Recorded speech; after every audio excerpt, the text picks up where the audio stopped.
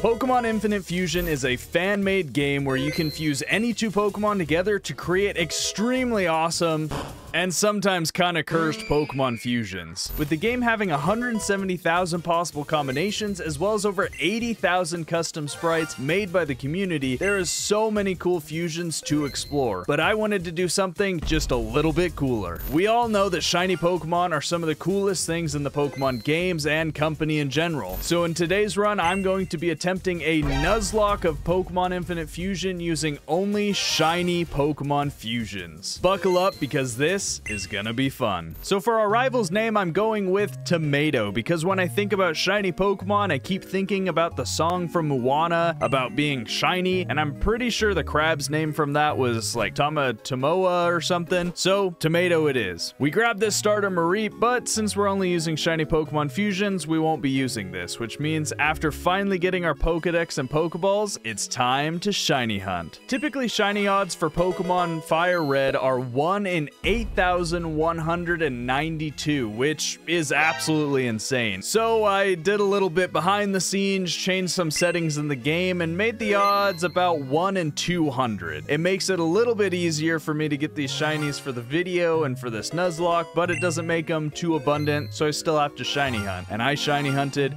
4 hours. Let's go! Yeah! Dude, that is the coolest. That is so cool. So shinies in this game are not the normal shinies. They're hue changes just because of the game engine, but they are amazing. They're so cool. This thing's amazing, and our first shiny if we can catch it. So let's try. For instance, this is shiny Charizard, and this is shiny Charizard in Pokemon Infinite Fusion. Super different, but I like them both. So after finding our first shiny, we name him Jim because he's an earth snake. And I'll leave it at that. Comment if you know what the name references to.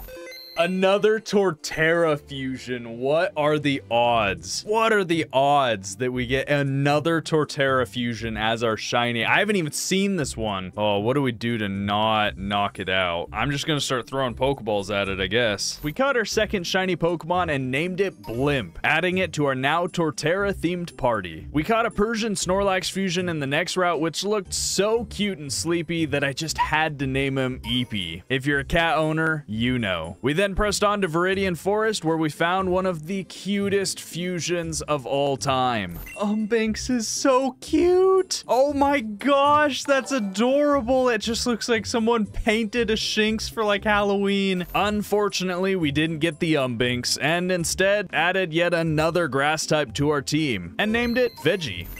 And of course, the shiny we get is in the web. I would have loved an Umbinks. That would have been so cool. But we got a Chicosect. Probably bug grass. Is Chikorita a vegetable? What kind of vegetable would it be? Man, this is making me hungry, but I have no time to make anything. Good thing I have Factor, who's today's video sponsor. Factor delivers fresh, never frozen meals right to your door every single week, which makes it super convenient to eat healthy even when you're crazy busy. Factor's fresh, never frozen meals are ready in just 2 minutes, so all you have to do is plop it in the microwave or the oven, heat it up, and enjoy. Then I can get back to crushing my goals. Factor also offers a ton of different types of meal plans, like calorie-conscious options and even keto-friendly choices, which makes it super easy for me to stick to my diet. I'm already 7 pounds down. Try delicious, dietitian-approved meals like their calorie-smart options, with around or less than 550 calories per serving. Factor has helped me save a ton of time by removing the shopping, the cooking, the planning, and even the calorie counting stress by having it all laid out perfectly for me. Go to factor75.com or use the link down in the description and use the code COSMIC50 to get 50% off your first box. Factor meals taste delicious. I know you're gonna love them, so go and check them out, and thank you again, Factor, for sponsoring this video. I should mention that while the encounters in Pokemon are randomized, the gym types are not, which means our grass team is actually pretty good for the first couple gyms. And I was correct. Brock's Bonsly fusion stood no chance against Blimp's water gun, and his second Pokemon, a rock ground fusion, was quickly obliterated, which meant more shiny fusions. Porians, that Porygon and Ekans? Very interesting. Ah! What is that thing? Ew! Kill it! Ew! Mew! Yeah, there's one of those cursed fusions I was talking about. You better subscribe or else I'm sending an army of those weed growths after you. And also because we're almost to 100,000 and we get to evolve Gallipup, our channel's mascot, when we reach it. All that aside, we managed to catch ourselves one of my favorite shinies from the run, Silvuckle. And we named it Dapper, because it looks mighty fancy. Veggie also evolved and unfortunately was not custom, but maybe it will be when it evolves again. Hey, this Swaichu's little face, he's like, yep. That's in the world now. Anyways, we managed to get to Mount Moon, find a bunch of cool fusions, and after some time encountering, ran into this. Yes, we got a war turtle with a wig. And I named him Toupee, which on hindsight, I don't think this is how it's spelled, but oh well. At the end of the cave, we found Team Rocket doing something, but that's not why we're here. We want more shinies, so I chased them off and we left the cave towards Cerulean City. While hunting for our next shiny, we ran into Ursano, which I still can't think of what this fusion is, so if you know, comment it below because this dude looks fierce and extremely goofy all at once. But eventually we found our shiny Honchkrow. Let's go. I love Honchkrow, super cool Pokemon. Gliscor, amazing Pokemon, and I think we've used Honchkrow in a past playthrough. These colors, let's go. After adding Big Boss to the team, we headed north for more shinies, then completely forgot that a rival would want to battle. Luckily, Eepee was able to do some serious damage with Bite, knocking out his Chandelure fusion, and then barely survived a burn pursuit on 1 HP as we switched into Dapper, which easily took out the Ratmer and Pukenub. Finally, Jim came in to finish off his starter, and we'd survived the battle, but just barely. After the battle, Toupee evolved, and he wasn't looking so good. Out of all these awesome potential fusions, I ended up catching a Mud Junior. Unfortunately, his evolutions were also terrible and not custom, so we're gonna move on without him. Misty was an absolute breeze as Jim and Blimp did what they do best, being grass types, I guess? I don't know where I was going with that. Next, we found another amazing Shinx fusion, and of course, got this hot garbage instead. We also got this pink mustached clock on the next route. I'm gonna name it Darkiplier just because it's got a pink mustache. And if you know, you know. It was then that we headed straight for the SSN, destroyed some creepy fusions, and faced off against Tomato once again. Luckily, Dapper and Big Boss easily destroyed him. Man, I love these fusions on this run. Not you. Before taking on Surge, I decided to look in Diglett's cave for a potentially good fusion against the electric-type gym. And that is where we found Jolly. Well, eventually. Getting this one took a lot of running in circles. Without Jolly, this gym would have been an extreme issue, but with Mud Bombs and the occasional body slam from Eepee, we wiped the floor with this Pokewar veteran. In the next route, we managed to find another Mamoswine fusion, Squidward, and then in the cave ahead, we found an enlightened Alakazam. I named him Shrooms. At the Pokemon Tower, Tomato's team stood no chance, but what can you expect when one of your Pokemon is just a blurry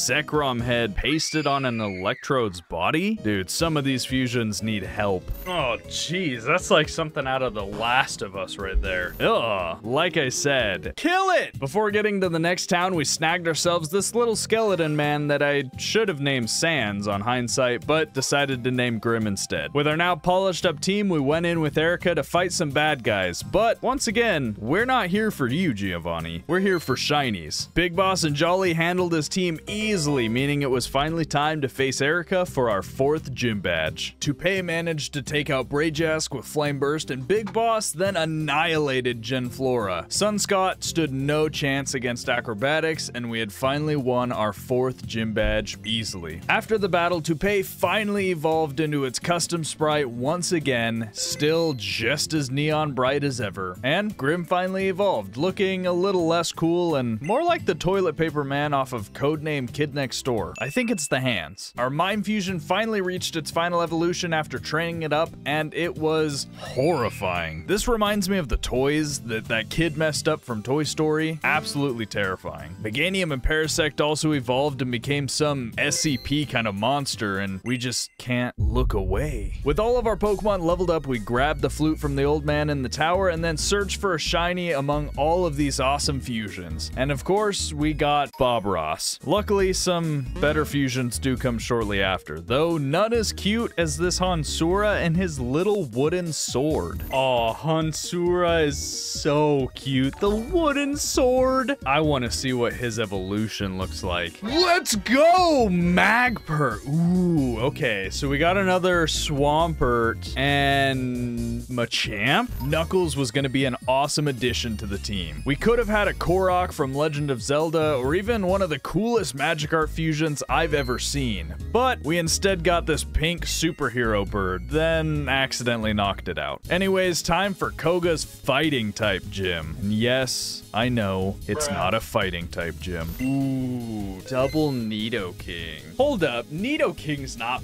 fighting type? No, Nidoking's poison ground. Oh, because I always... Oh, dang it. Let me know in the comments if you guys do this. I don't know why, but I always think that Koga is the fighting type gym leader, and he's a freaking poison type gym leader. We did not come prepared. Unfortunately, this mistake, as well as a Spinarak fusion living on 2 HP, cost me one of the best fusions that we had. Big Boss, he will be missed. Afterwards, Jim evolved, and it looked okay, but I wanted to see what it looked like reversed, and I loved this fusion. The Mega Steelix vibes it gave were so cool, so we kept this form instead. Darkiplier also evolved, and I love the purple galaxy design. With our rebuilt team, I charged into Saffron City for our 6th gym badge, but I was stopped by Team Rocket, so I decided it was time to take him out. Silphco can be scary, but after beating up some goofy fusions and rescuing everyone, we made our way to the top dog, Giovanni. If my Big Boss fell, so will yours. After, of course, I make some tomato soup, because the rival's name's Tomato.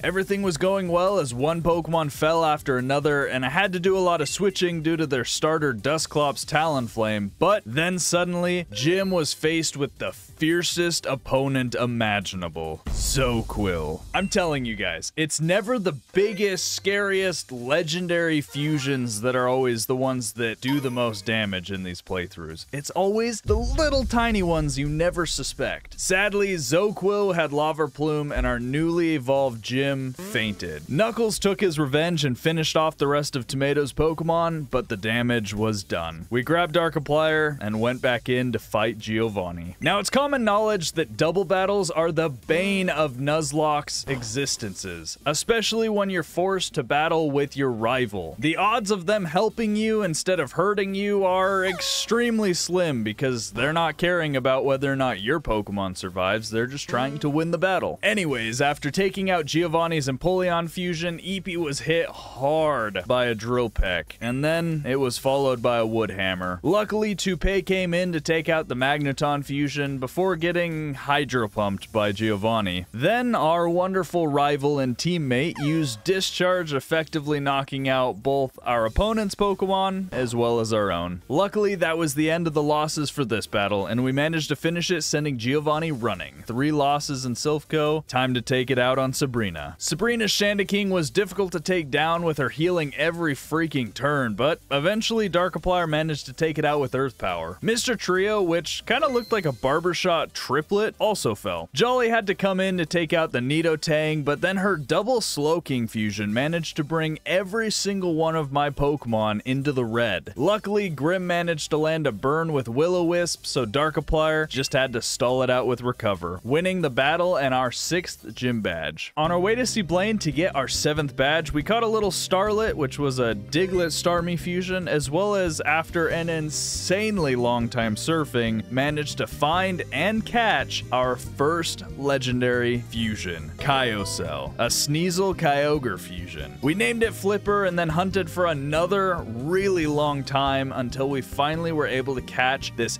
elegant Volcarona Gardevoir fusion. I named it Milady. While training up our new Pokemon, Grim evolved, as did Flipper, and I have to say, this is definitely one of my favorite fusions from the run. Let me know what some of your guys' favorite fusions have been. In the Pokemon Mansion, I managed to eventually find this Aegislash Infernape fusion and named it Sparta, which just seemed fitting. And I finally caught this Traptic before taking on Blaine. I don't have much hope for this one. Blaine ended up being one of the easiest gyms yet with our crazy powerful water and ground types.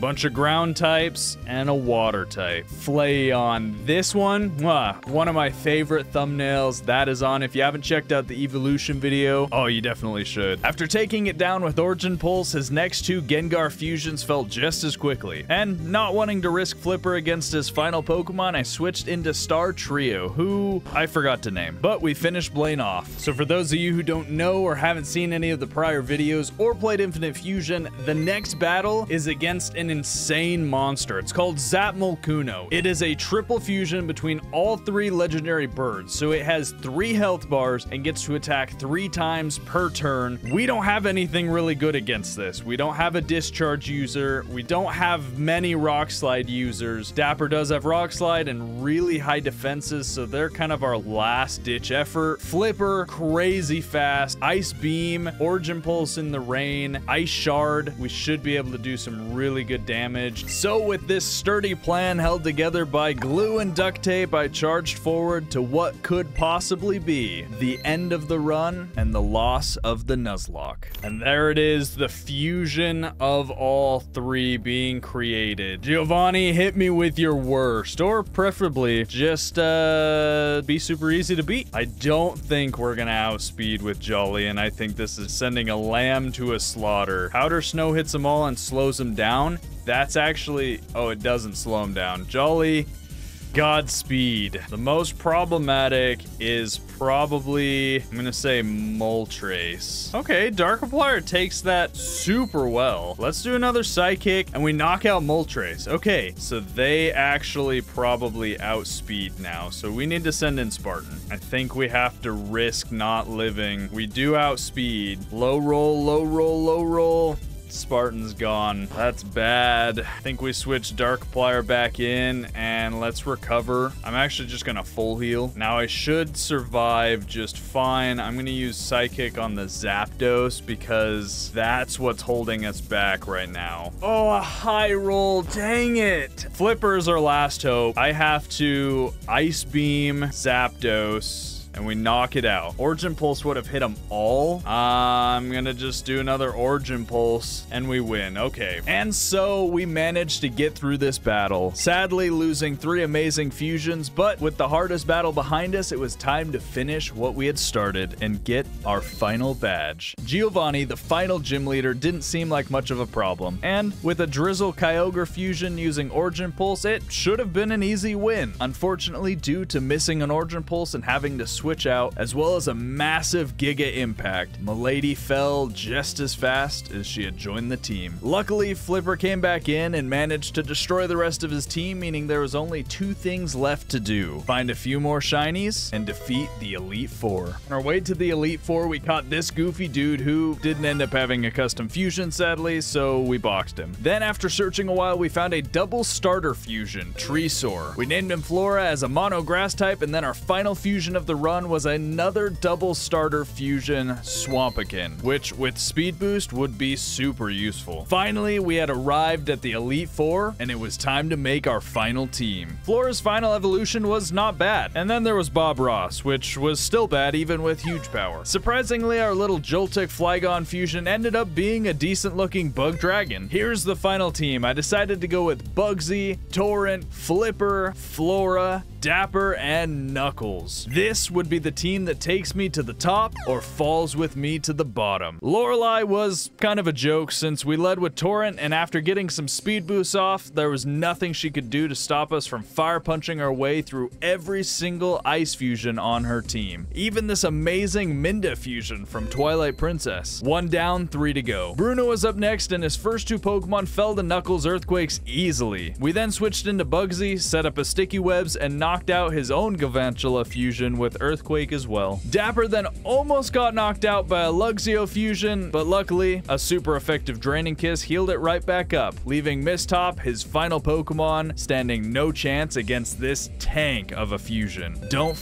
with Shuckle. So far, so good. Agatha's ghost types didn't know what hit him. As I led Flora, we night slashed her Ghostly Empoleon. Flipper then took out her next Pokemon and was faced with the first actually intimidating Pokemon of the Elite Four, Gaskia. Luckily, it was a Ghastly and not a Gengar, so we outsped and an Ice Beam took it out. Origin Pulse then finished off her last two Pokemon, including this funny Raticate stuck to a trap with a wheel of cheese on its head. Super creative. Blaine's Dragon types were the final barrier, and I have a Kyogre fusion. Ice Beam almost took out his Latios fusion, and after burning all of his full restores, he switched, and Ice Shard quickly took out his Pupitar. A Kyurem Torterra fusion then came out and dealt massive damage with Leaf Storm, so I had to switch to keep Flipper safe. Dapper then was able to defeat the monster and the Latios fusion, and I'm suddenly faced with a Haxorus fusion that looks kind of like it ate too much. Regardless, it takes massive damage from Moonblast, and a Pixelite Quick Attack finishes him off, leaving Pyukumuku as his final fusion. We whittled it down slowly, just in case it had inners out, which it did. Now it was the time. The final battle. Tomato's first Pokemon was spectacular, and after setting up sticky webs and missing a Dragon Claw, I decided to let Bugsy go down. Torrent then snagged Burn and built up its speed boost, allowing us to take out his Scizor with Fire Punch. Tomato's starter fell quickly to Ice Beam, and then we switched into Knuckles to face against his Weedgross. Unfortunately, Knuckles just couldn't do enough damage, and they fell. But this brought it just within range for Torrent to come in and finish it off. Tomato then sent out Clefras, which was Bulk